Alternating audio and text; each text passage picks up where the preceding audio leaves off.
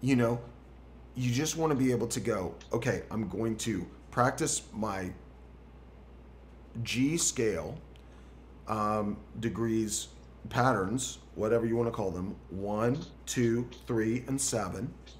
And you just do that for like 10 minutes each Right. day. Done. Okay. And then when I'm going to bed, I'm going to recite in my head the key of C and the key of G, the chords in those. Okay. That's all I care about. I don't care about anybody else. So I'm going to Right. recite in order, and think of them in your mind. We've got Right. C, D minor, E minor, F, G, A minor, B diminished.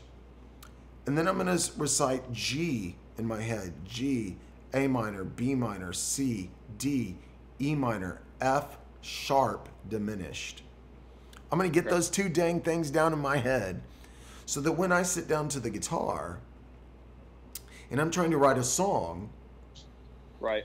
I'm like, at least I know. And I'm not going with my hands, because we write songs with our hands like this, but we want to write it Right. with our brain a little bit, you know, Right. and go, okay, and even if you just go, I'm going to jot those two keys down, but and write them out so you can see them. And you're like, what can I borrow from each key? Right. Okay. And that's just C is right at 12 o'clock noon. Right. And then G is one tick over at 1 o'clock. So, and if you think about it, like on a clock, G is at noon. It has 0 sharps. 1 o'clock has 1 sharp. Sure. 2 o'clock has 2 sharps. That's D. Sure. But you don't have to look at a book. You don't have to pull out a guitar. Nothing. You just Right. You're like sitting there and going, okay, I'm just going to remember C and G.